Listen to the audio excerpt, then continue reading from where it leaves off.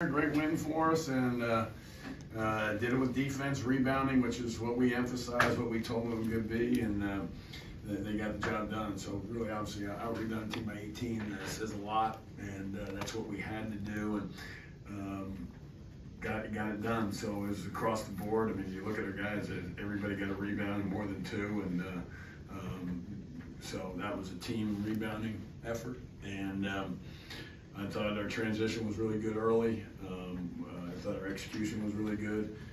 Just the turnovers, we got only negative, but so many other positives. And so great to see it, a great win, and excited about the opportunity to go up to Oklahoma and finish this out. So ready to go. What's to say about the team that you guys, Mike only has 1 point, but you still had to be the top 10 team? Yeah, and we had, we still scored. We've got balanced scoring. I mean, I know Mike stands out a lot, but we've played a lot without him, obviously. I think we got to do a better job, I think, with recognizing overplays and denials and traps. But just wasn't his day, but he kept playing. He played hard on defense and came up with 5 rebounds, and a lot of times he was playing post defense as well as guarding on the perimeter.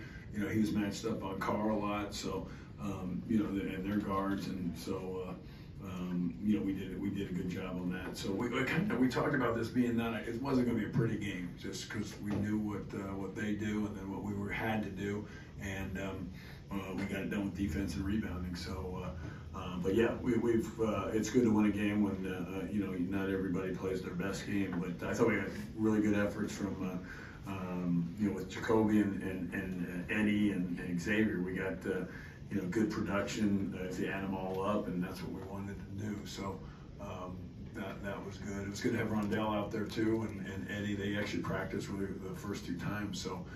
That I've seen them practice, so that was progress for us to have them out there just for a little bit of practice and have a little better feel for what we get in the game. So it's good to have a 10-man rotation because we needed every guy, and great win, great atmosphere. Crowd was great, obviously, and it's fun to see what we've created here. Coach, you said on Monday that Emmanuel Miller needed to lead the team in rebounding. What did you see from him tonight, and how did his energy and his ability to do the little things affect the game? Yeah, I mean, he's going to play a lot of minutes, and I don't know that he's leading, but we need him to be an elite rebounder, and I think that's something that you got to do what you do best, and we just continue to emphasize getting him to the offensive glass as well as the defensive glass. So a lot of times he's playing on the perimeter, gets switched on guards on the defensive end, but those rebounds on the offensive end are huge for us, and it's something that we haven't been doing as good a job, but we are back to doing it. I think we got our percentage tonight that we want to get to. So he's our best offensive rebounder. That's going to play minutes. Obviously Xavier, Eddie, Jacoby, you got to give us that too. But we want to get back to where we were last year. We just haven't been as good this year for a variety of reasons. You had that little stretch in there where you lost some close games. Mike wasn't there. You didn't have a full lineup. Do you think we're through that now? Yeah, I think so. I mean, we didn't play. It's hard to say he didn't play great, but we got it done. I just the one thing was the turnovers, which were so out of character for us. We're a low turnover team, but we won 3 out of 4.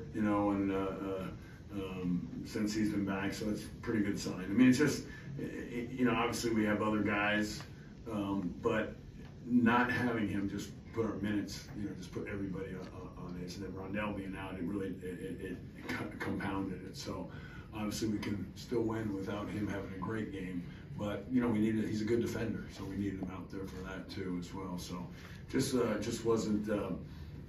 I think they did a good job on him. I've got to do a better job putting him in better position, and we'll work on that today and tomorrow, and be ready for Saturday.